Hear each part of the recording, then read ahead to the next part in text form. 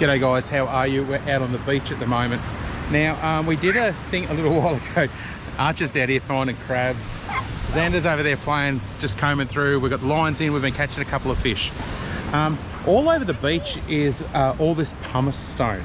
Now, if you don't know what pumice stone is, Xander's got some here. Check this out. There we go.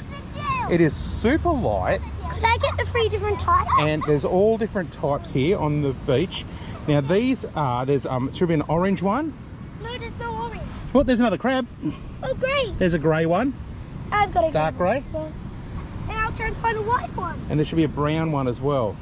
But I found a white one too. Now, this pumice stone, if you don't know, you may have heard about the big eruption in Tonga earlier. It was last year, I think it was earlier this year or late last year, of the big volcanic eruption over there in Tonga. This is the pumice float from that actually come through, and it's made its way all the way to Australia. So the boys are down the beach here collecting little bits of volcano. Well, there's a bit of coral. Oh, well, that's a bit of actually no, it's a bit of sponge. Wow. There you go. Can we try?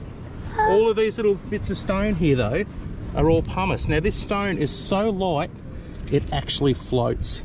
So there you go. So this is the same stone that you might have in your bathroom, and you might be to give yourself a scrub down and all the rest of it. Super light, it floats, it is rock, and it's all from underwater volcanic explosions. And this stuff here has floated all the way. This is from 2 different volcanoes erupting, but all the way from Tonga is all this new stuff. So there you go. How cool's that?